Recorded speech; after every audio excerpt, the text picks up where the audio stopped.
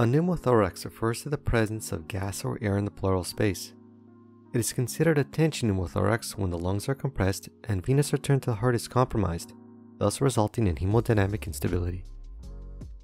Now we're going to take a look at some of the classic chest X-ray findings that are associated with a tension pneumothorax. The edge of the lung is clearly demarcated. This is the visceral pleural edge.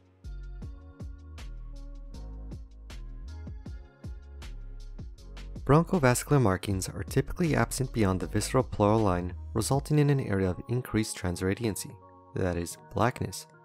This area is filled with free air.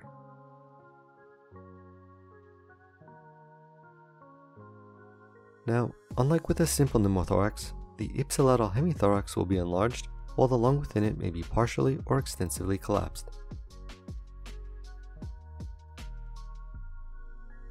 As well, the heart and mediastinal structures, such as the trachea, may be shifted away from the side of the pneumothorax. With a tension pneumothorax, we may also see ipsilateral diaphragmatic flattening and rib splaying.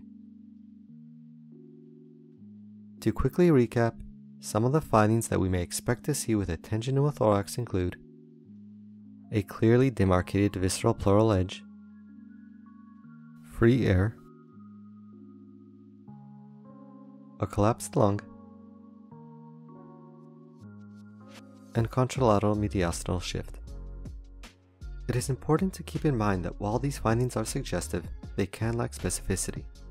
And furthermore, these patients may be hemodynamically compromised without radiographic evidence of a tension pneumothorax.